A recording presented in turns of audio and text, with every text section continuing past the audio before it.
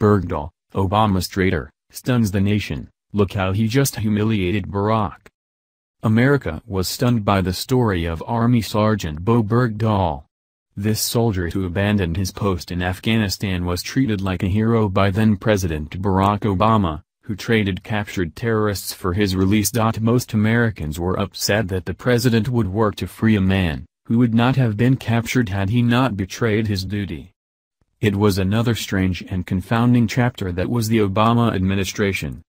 Now it looks like Bergdahl is finally facing the music, and it's not going to be pretty. From New York Post.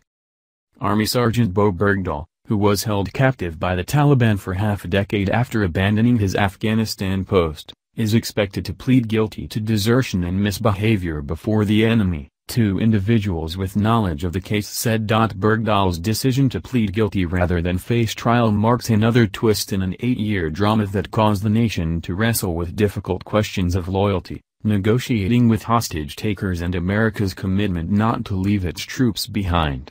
President Donald Trump has called Bergdahl a no-good traitor who should have been executed. Bergdahl was a 23-year-old private first class in June 2009 when, after 5 months in Afghanistan, he disappeared from his remote infantry post near the Pakistan border, triggering a massive search operation. Videos soon emerged showing Bergdahl in captivity by the Taliban.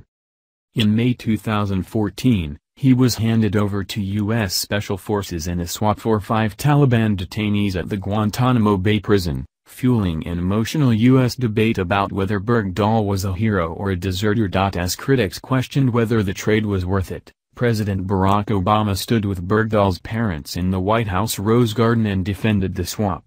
"The United States does not leave our men or women in uniform behind," Obama declared, regardless of how Bergdahl came to be captured. The Taliban detainees were sent to Qatar.